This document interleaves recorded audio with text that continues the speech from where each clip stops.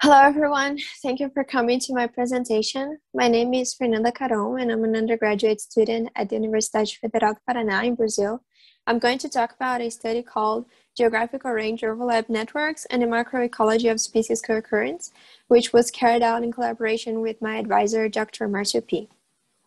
It is well known that direct interactions among species are only possible if there is some overlap in their geographical distributions, but little work has been done on the evolution of range overlap.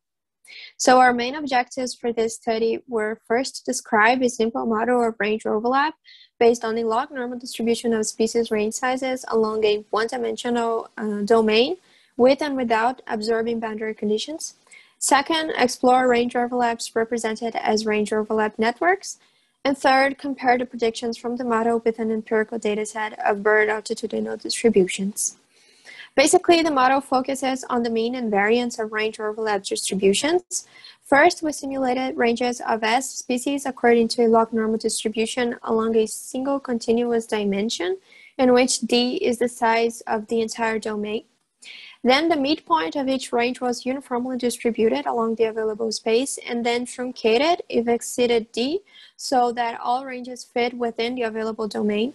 And what this truncation reflects is the possibility that a species could potentially be distributed beyond the limits of D, but were prevented from doing so due to geometric constraints in the available geographical space.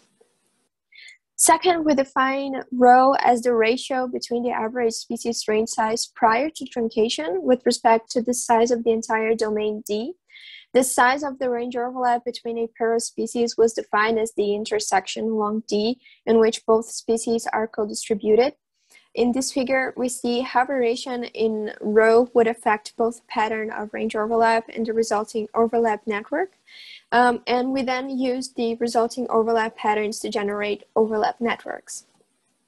We first assessed with our model the relationship between mean and variance in range size distribution and the average number of overlapping species.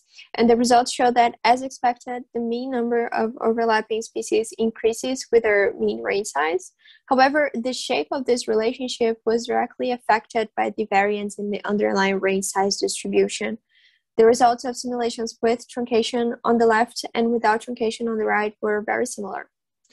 Next, we assessed the relationship between rho and mean range overlap, which showed a positive relationship throughout most of the parameter space, and the relationship between the variance in range size and variance in range overlap, which was linear, with modest decreases in slope with increasing range size. The results of truncated and non-truncated were very similar. Finally, we also examined topological properties of the resulting range overlap network, and the results show for non-truncated simulations the distribution of node values for the degree distribution and closeness changed from more homogeneous to asymmetric as range size increased, whereas the opposite was found for betweenness. On the other hand, high variance levels led to the formation of plateaus with many species with similar scores, and results from truncated simulations were very similar from non-truncated simulations. Lastly, the comparison between the predictions of our model and the empirical data on avian altitudinal distributions in 5 different regions showed that many more species are constrained in their distribution by the lowest than by the highest altitudinal limit.